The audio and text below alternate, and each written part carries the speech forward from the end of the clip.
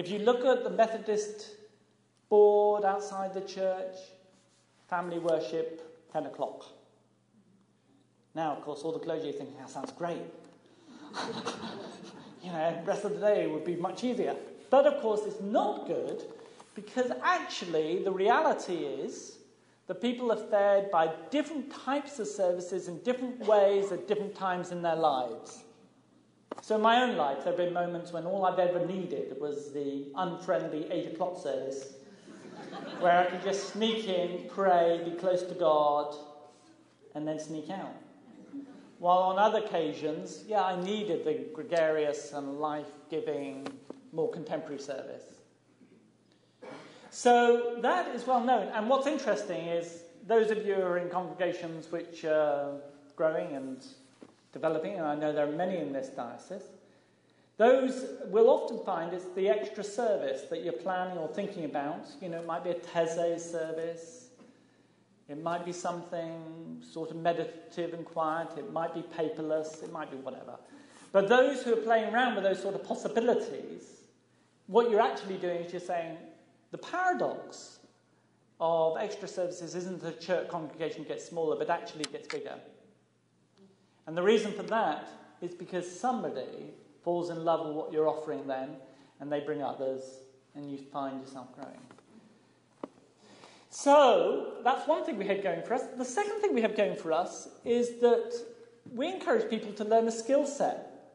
Now, the weird thing about being an Episcopalian is it's actually quite hard work.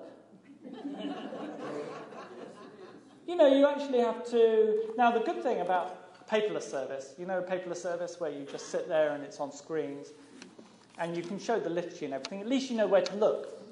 But the problem with when you've got to use the book is that, S162.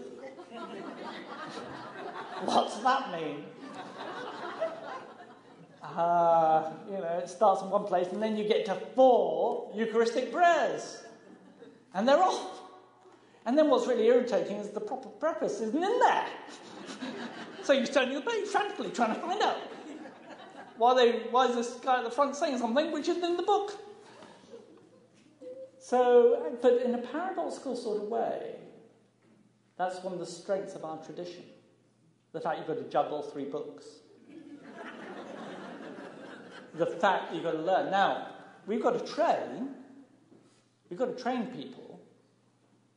It's cruel to just leave them there, trying to find which Eucharistic prayer they're on, and not to explain at all that, for different seasons there's going to be a couple of sentences which aren't in there. But the very fact that you are slowly trained, the paradox of being human, is that you appreciate something much more when it's harder to understand. In other words, when you go to an art gallery, you walk through an art gallery, oh look, another Monet, Impressionist, and you wave your hand and so on. And then you go with somebody who really knows their way around the art, and they stand next to you, and they explain what you should be seeing in this picture. Or the Super Bowl on Sunday.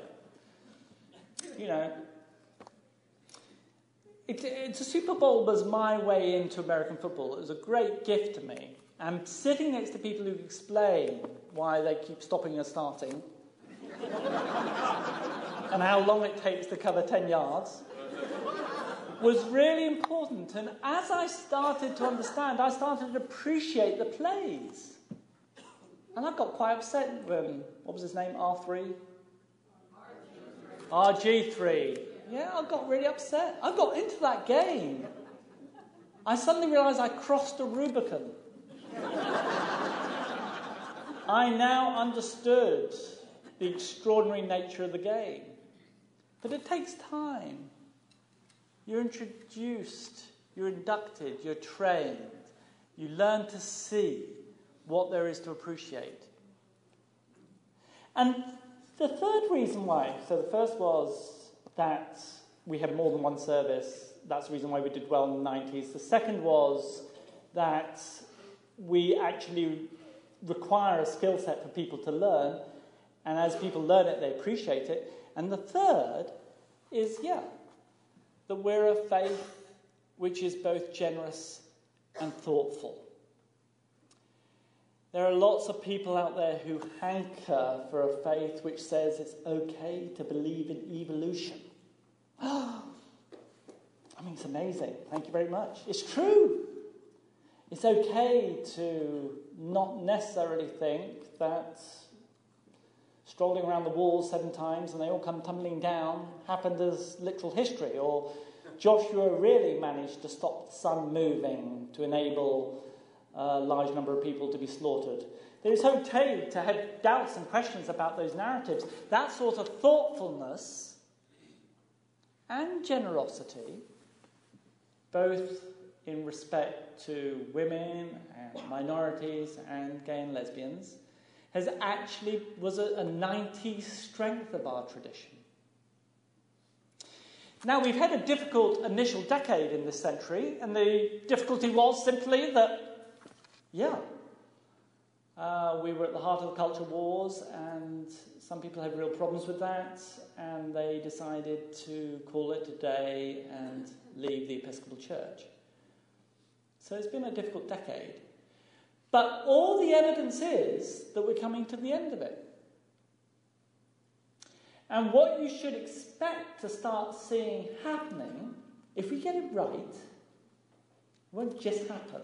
We'll have to be attentive, we'll have to be thoughtful, is all the factors that were working effectively for us in the 90s are going to start kicking in this decade.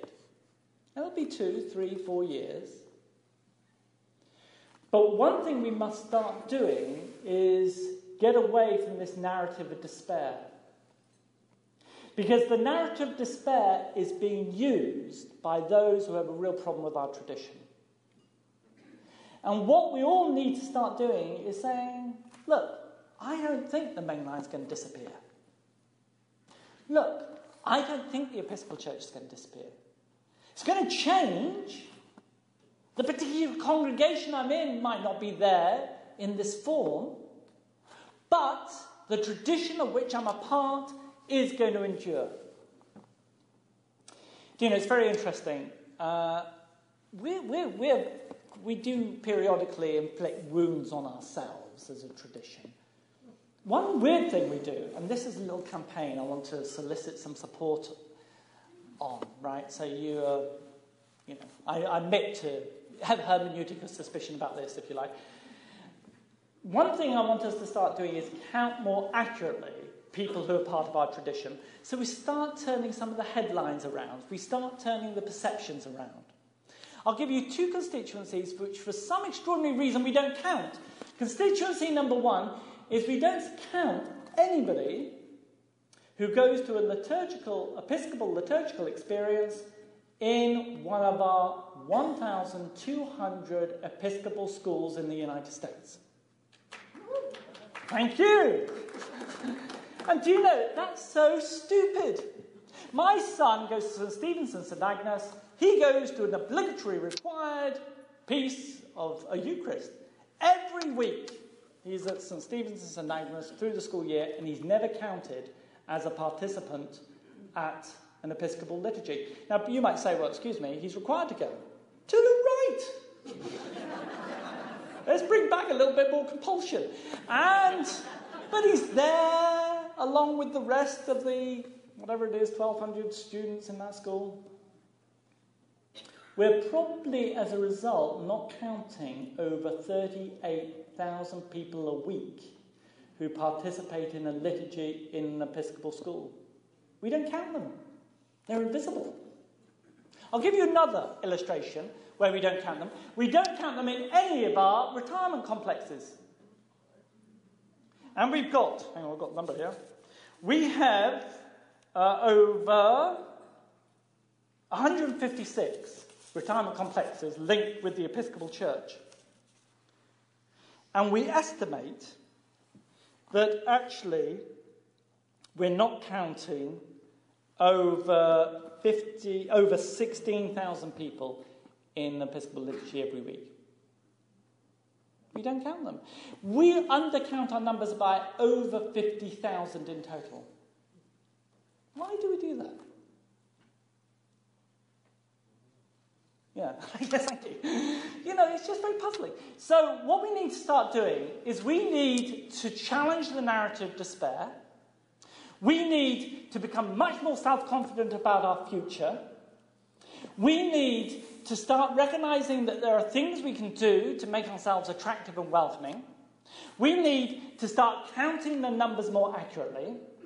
We need to actually start letting people know that what we offer is a way of faithful discipleship where you can grow to love the Lord Jesus more effectively, where you can discover that imperative connection with the divine that makes us fully human.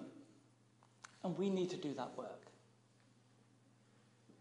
And what was true in the recent past, 2005, will and can be true of the Diocese of Delaware going forward. And we all need to play our part in making that happen. Thank you very much for listening.